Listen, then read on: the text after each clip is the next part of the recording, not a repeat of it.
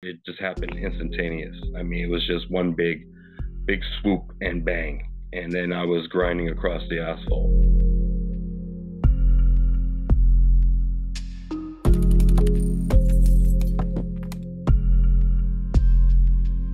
It's amazing because I have to thank the people that actually came to my rescue. And I remember somebody tapping on the window, and it was a young black gentleman. He was like, "Do you want me to break the window?" And I said, "Yes, I'm bleeding bad." And there was another couple that pulled over in an SUV, a young couple. Then I believe a tow truck driver joined up on the scene, and they were all kicking in the window, trying to break it. I mean, it's a pretty tough window to get through.